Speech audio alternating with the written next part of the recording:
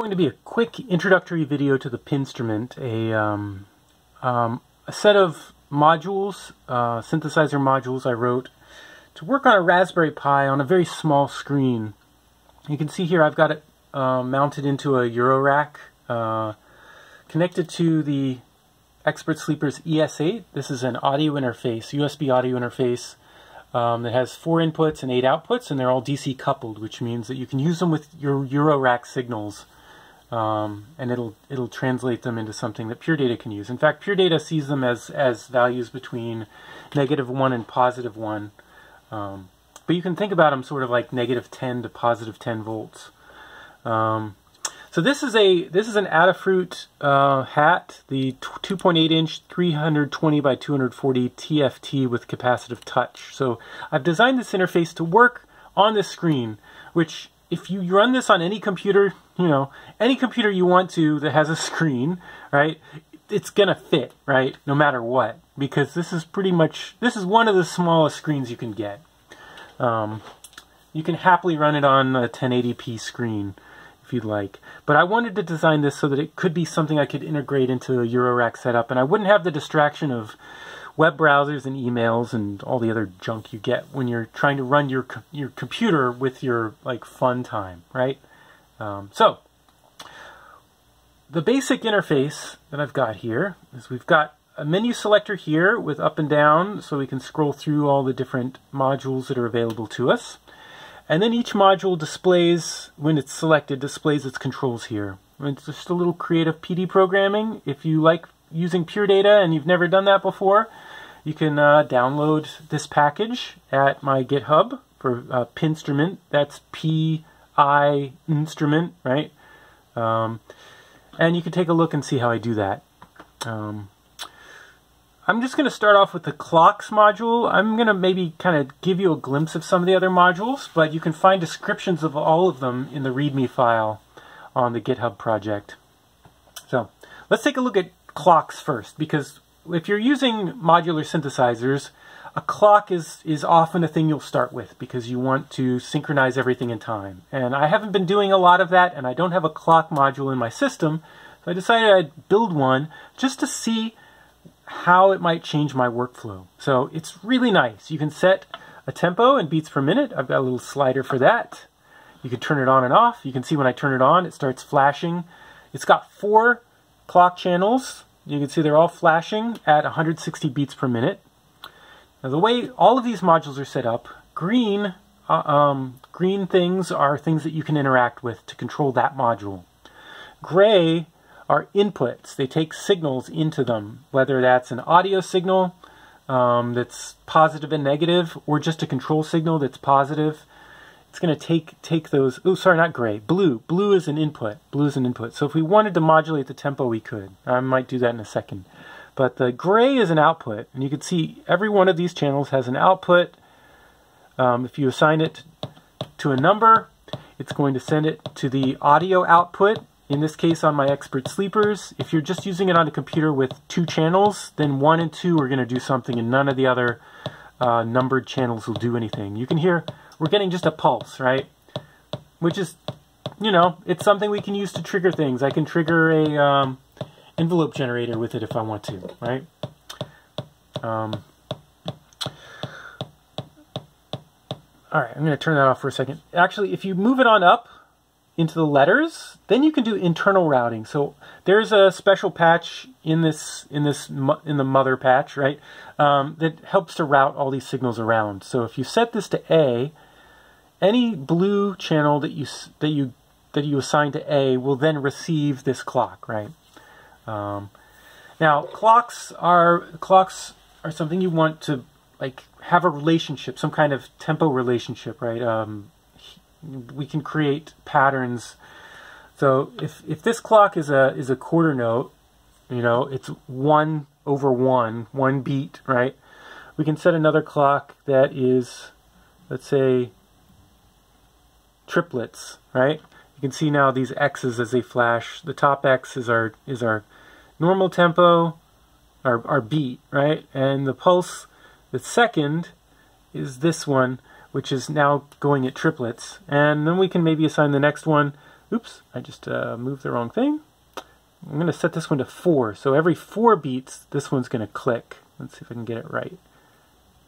All right, there we go. Now we've got a tick every 4 beats for this channel. And you'll notice I borrowed an idea from Pamela's new workout. We can take a pulse out, or we can take a sine wave out. We could assign this to a sine wave and use that to control things. In fact, we've got a sine wave, we've got a triangle wave, we've got a sawtooth, and we've got a square wave. I've made all 4 of those available. Yeah, this is not as fully featured as Pamela's new workout, but it still allows you to play around with clocks. All right, I'm going to show that you don't necessarily need to use your modular setup at all to make sound with this. You can. I've got some oscillators that we could control, quad cosines. It just puts out four different cosine waves that can all be frequency controlled. I've also got some drums, so if I want to have a kick drum, I can go here and assign the kick drum to listen on A. It's going to listen to this clock, right, every 4 pulses, and I'm going to send the output to 1. And I've already got 1 from Expert Sleepers patched over to my audio output over here. Actually, there's a little mixer I built, so they're being mixed. Alright, there's a bass drum. I can assign the triplets to maybe B, and then have the snare listen to B. Let's get that assigned right. You'll notice it's a little noisy when you're changing things. Normally you'd want to just set it up and let it run. We can also make patterns, so if we don't want this to pulse every time, you know, we can leave some of them out.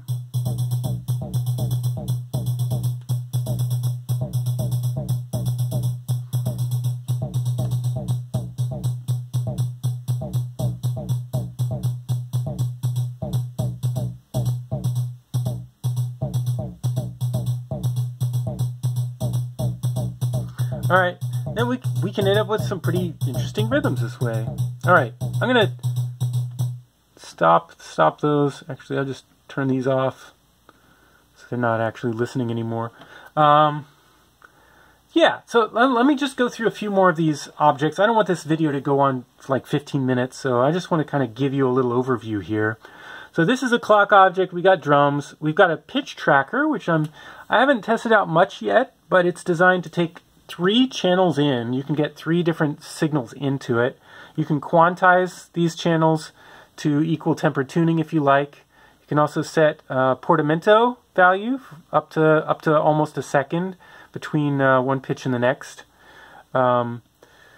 It's got 3 outputs. The first is discrete pitch. Whenever a strong pitch is detected, it outputs that pitch.